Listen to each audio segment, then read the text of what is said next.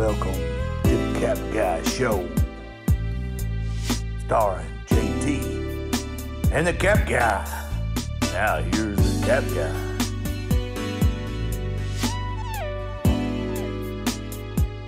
Cap Guy, we got a mystery box. Another mystery box from our buddy Van in East Chicago. That's right, that's right. Wait a minute. East Chicago? That's a home of Jake and Elwood. That's true, it is. The Blues Brothers. 4 fried chickens and a Coke, please.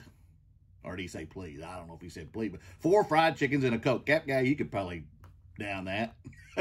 Not 4 whole fried chickens. I don't know. I see you eat. Well, never mind. I don't want to embarrass you on the show. And some dry toast. Man, I can't even say it. Dry white toast. Yeah, how about that? Yeah. And then they sang that song. What song? Rollin', rollin', rollin', keep them doggies moving. Rollin', rollin', rollin', ride.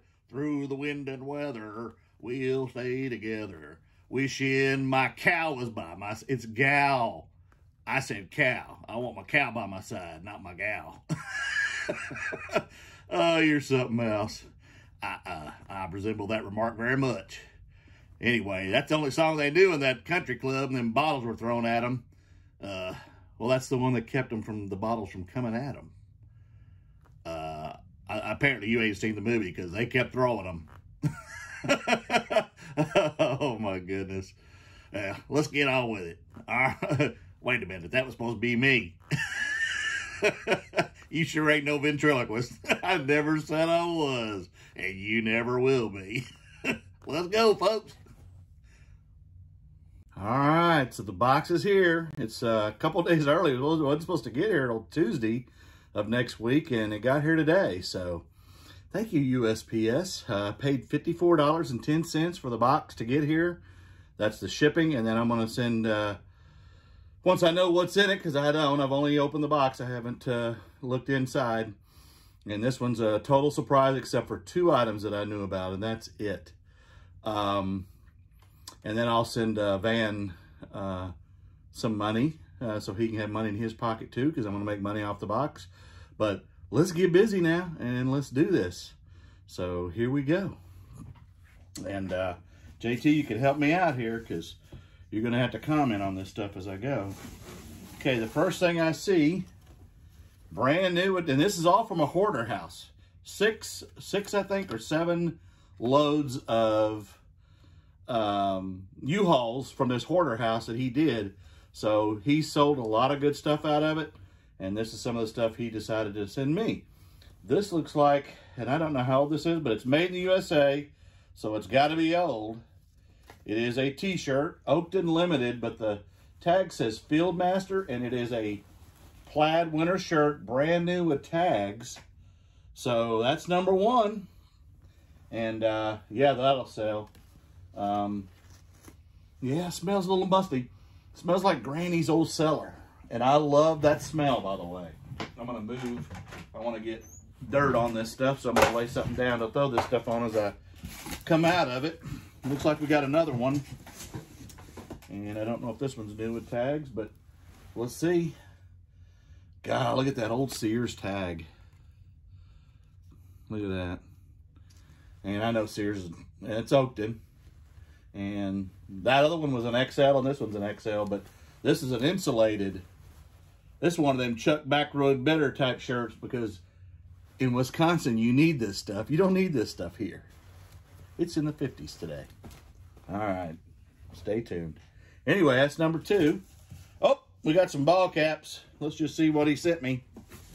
And the first one is, I don't know what, Cap America. That's it. That reminds me of the stuff that I got from Danny, Pequot Resellers. A whole box of this type stuff, Cap America, different brands. And all of a sudden, they started selling. So... yeah, let's go. This one is National Cart News, and this is a flame cap is what they call them, because it's got the flames on it. And it's also brand new, you can tell. National Cart News. The next one is Studebaker, And I'm assuming that's the Studebaker car. And it's made by KC Caps. It could be a company too, so I'm just guessing without looking it up. Avante. And again, this is a vintage, excuse me. JT, you need to quit burping when you're doing a video. Don't blame me. Oh, anyway. KC Caps. Marine Coal. This is a corduroy cap. Or Marine Coal Sales. So I guess coming from Chicago area, I guess you have to have coal, right? I don't. But again, I live in the South. We don't have to have that. Or the Midwest. This is a D-Day military cap. Army Strong. U.S. Army. That's pretty cool. They're all brand new. Not super vintage, but pretty cool. This is a distressed Johnson hat. And again, NASCAR new with tags. Okay. Next one is a historic Weber Lake, wherever that is. Wool cap, pro wool cap. Again, brand new with tags. Somebody tell me where Weber Lake is. Got some trout on it, so I know it's not around here. We have trout in southeast Oklahoma, but we don't have them here. Los Cabos Tuna Jackpot Tournament, the second annual. Shimano Trinidad is the name, I guess, assuming the name of the boat, but I'll have to look that up and find out when the second annual was, and if it was in the 90s, then I'll know it's really old, right? Here's one of the Man Mountain Link type hats, Pro Tackle. Yep. It's got a swordfish on it. Yep, you don't want to be poked in the rear end when you're in the water by one of them swordfishes. Why did my mind even go there? I don't know. Cool and Dry, Devon, Arlington, Devon and Jones Sport. So again, oh, Arlington, it's a racetrack, horse track. And I used to bet the horses quite a bit. Won a pick 6 one time, but y'all don't care about that. All right, what's next, JT? You don't know? What do you mean you don't know? Well, heck, you're holding the stuff up. That's because you can't hold it up, you goober. Oh, man. Caribbean Joe Polo, again, new with tags. And I guess I'm listing clothing.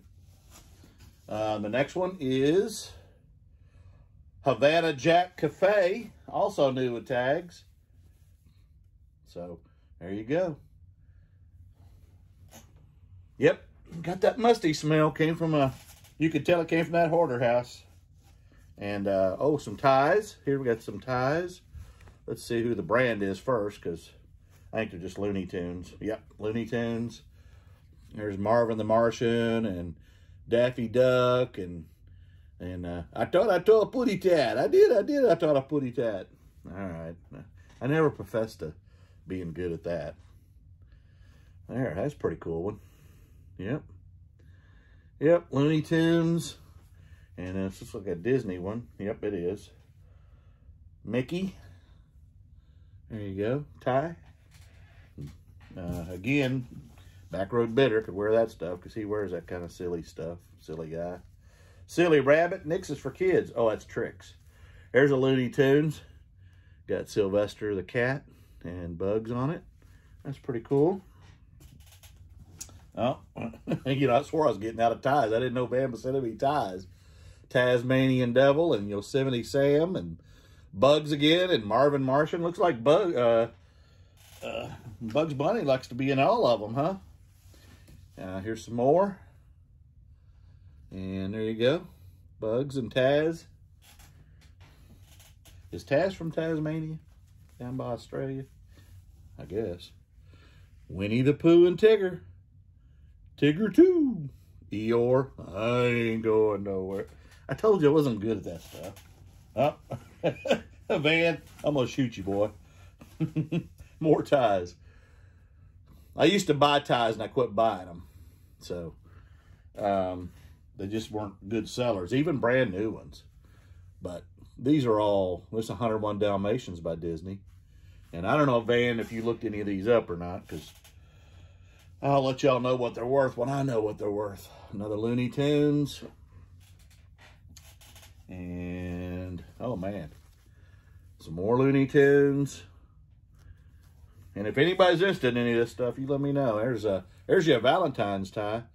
Pepe Le Pew. Come here, me darling. I'm not good at it, I told you. But I can't resist. All right.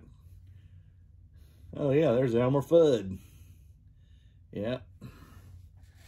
Yep. All right, what else we got here? Okay, we got some, looks like some handheld Radio Shack Championship Golf in the box. That's pretty cool. And I'd probably be as good as it as I am on PlayStation with golf. I still shoot horribly. And this is Star Wars from 2008, sealed. And that's a snap kit. And here's another one, also from 2008. So those are new and sealed. I like new and sealed. Oh, there's more of them. There's another one. And another one. All Revell, all 2008, all sealed. So again, I don't know what they're worth, but I will find out. Man, I don't wear them kind. Montgomery Ward, $3.25. Boxer shorts. I bet Nady Pie probably wears those kind of boxer shorts. What do you think? You know why? Because they got that opening where you're kind of cool. Because since he wears a shirt that's open, I'm sure he wants everything else to be open too. But yeah, I don't know what year these are. But they're old. Mediums. I guess you're out on that, Nady Pie. Anyway, just kidding, buddy. Just kidding. Just kidding. Oh. Uh-oh, lost my box. Fruit of the Loom, large. There you go. And I'm trying to read on the back. Yeah, those are old too. I don't know how old. Man, this guy bought a lot of stuff. And you can see the Fruit of the Loom tag there. They're vintage, and they're all sealed. That's what I like about them. I'm going to try to get this box back up on this trash can because it kept me from having to reach down. All right, we're going to move here.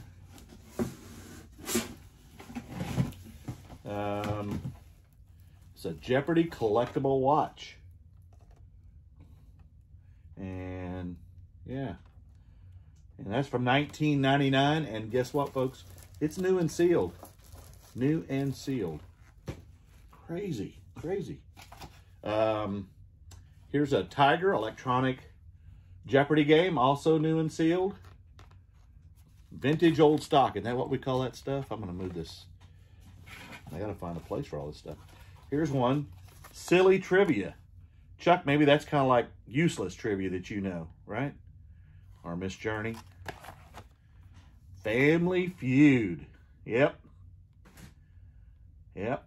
And these are all from 97 Tiger. And they're all new and sealed. That's what's really cool about them. Some more Jockey Classic boxers. And these are 3 to a pack. Mediums again. And yeah. 2004. That's what that's from. Oh, we got a plush. We got a bunny. Here comes Peter Cottontail, up and down the bunny trail, hippity hoppity, Easter's on its way. It really is. That is Boyd's. So I know it'll have some value because Boyd's stuff usually does. And 1990 to 1996 is what it says. So, yeah. There you go, Peter. Yeah. All right. Hensley Lifewear shorts.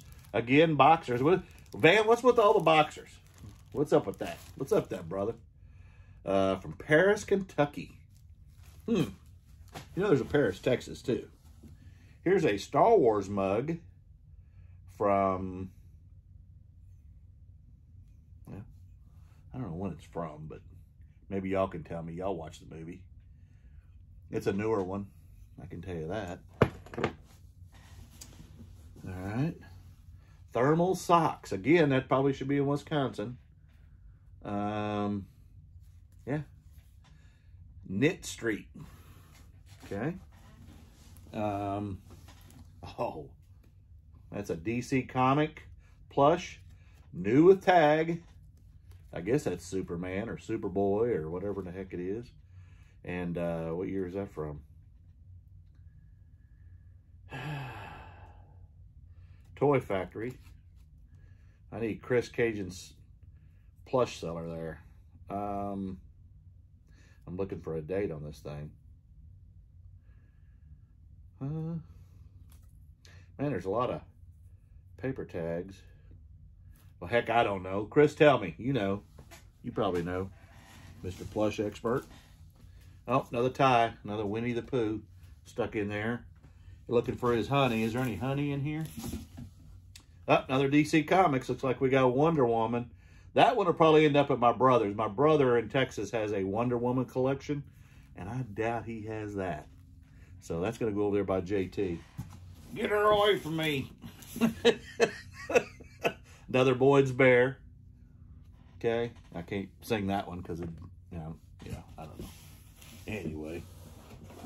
More socks. Woolrich. Merino wool. And, yeah, those are old too, I guess. Kind of like me, old. Established in 1830. I don't think they're from 1830, though.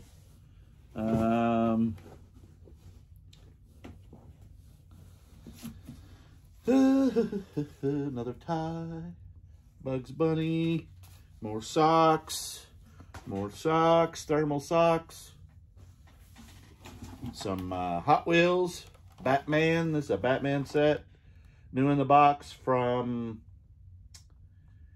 2021. That ain't old. But those will sell for about $15, $16, $17 a piece. I've sold those. This is Action Ones, Hot Wheels. And I'm assuming these came from the Hoarder House too. A brand new pair of, I wonder if these are salvage jeans. But they're 550s, brand new with tags. Eat your heart out, Dixon Pickens. Size 11. Medium. Size 11. Are them women's? They ain't no made. Are they made in the USA? Yeah, these might be salvage jeans. Let me see this stitching. I might do some research on them. Let me look behind the button. It's a 3-number button, 573. Those could be salvage jeans. You might have sent me some money there. I don't know. We'll find out. 550s are good, though. Brand new with tags. Tie. Tweety Bird. He's still seeing that footy tat. And, okay. A vintage Jim Henson. Looks like 90s or 80s piggy bank.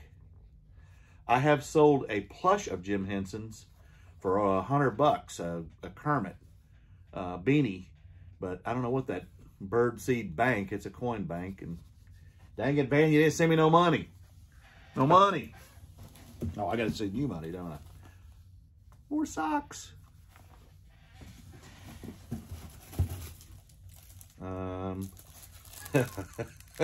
JT, you want to take this one? They're Bucky balls. What the heck's Bucky balls? I don't know, JT. Zoom doggle. Yeah. I don't see a year. Or do I? Nope, I do not. Oh, yeah, I do. Where is it? Well, no, I don't. Anybody know about those? I'll look those up, too. Bucky's balls. Is that like Bucky the... Is that what they named those stores after? Bucky's? No, it's not spelled the same. Who knows? My mind just wanders. Okay. Another Star Wars mug. So I'll probably lot those up unless they're valuable individually. Yeah. Dang, I'm running out of room. Okay. Philips HDMI adapter. 24 karat gold. It says it. Now I gotta look it up because I may just melt it. All right, maybe not. What's this? BMW Anybody know what that is? BMW X433 Nitro remote engines car alarm.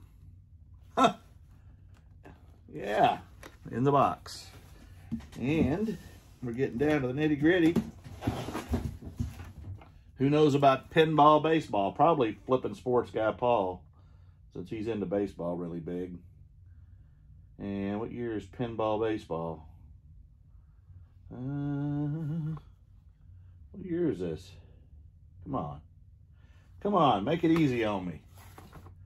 I don't see a year, but anybody know? Again, I'll look it up, but it's in the box and I can feel it. And then what else we got? A couple more things. Okay. Atari, touch me. I'm not even going down that road. Not. Look at that. Yeah, it's missing the back cover, but that's pretty cool. That may just be a display in my room because it's Atari. And you know Atari's been... Oh, JT. Oh, JT. You got to be kidding me. Cat guy, what are those? What is what? Those are women's undergarments. Undergarments? What's an undergarment?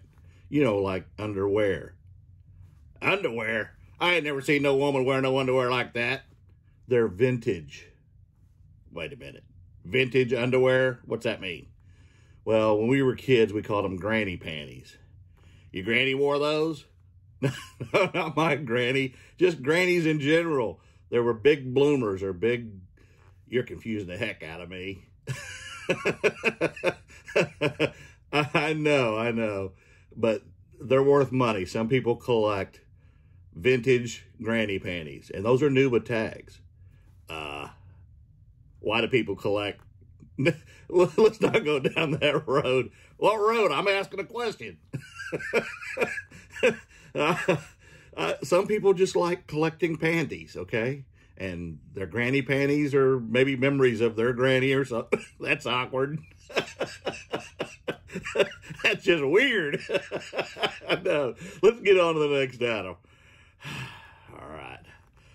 Man, y'all confuse the heck out of me, you resellers. Well, resellers just buy it to sell. It's the collectors. Well, they confuse the heck out of me, too. You people need to spend your money on better stuff. Well, I guess since he talked about them, I got to show them, right? There we go. Granny panties. And these are by Warner's Perfect Measure. And they were $5 back whenever these were made. And actually, they were originally $10.98.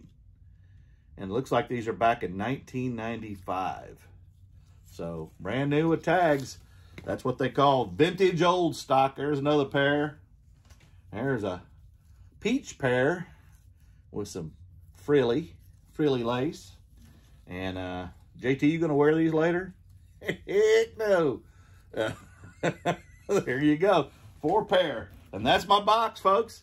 I hope you enjoyed the show. I hope you laughed a little bit. I hope we made your day. Y'all have a great weekend. You people up in the north and northeast, you might as well watch because you're snowed in. So I'm going to enjoy this 50s and 60s.